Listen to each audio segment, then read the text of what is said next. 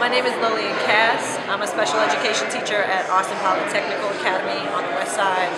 I've been teaching for 9 years and I've been teaching at Austin Polytech for 5. I'm here tonight for a lot of reasons. Where do I start?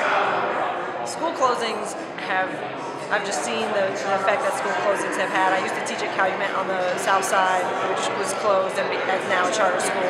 I'm currently teaching at Austin, which was turned around about 6 years ago and is likely to be turned around again. And I just see the lack of stability, how that affects our students, and school is often, for my students, it's the one stable place in their neighborhood. It's the one place they go every day that they can rely on who's going to be there and what's going to happen, and they can rely on a certain level of structure and safety.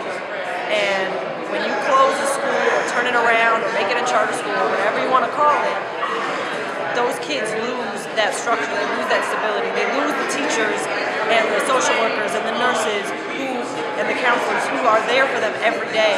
And all of a sudden, they're going to a building every day where they don't know anybody, and those teachers don't know them, don't know their families, and don't know their communities.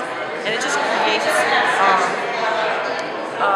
chaotic environment that isn't good for the kids and is not conducive to learning. My school currently doesn't have a counselor, doesn't have an art teacher, doesn't have a music teacher, doesn't have an assistant principal, doesn't have a librarian.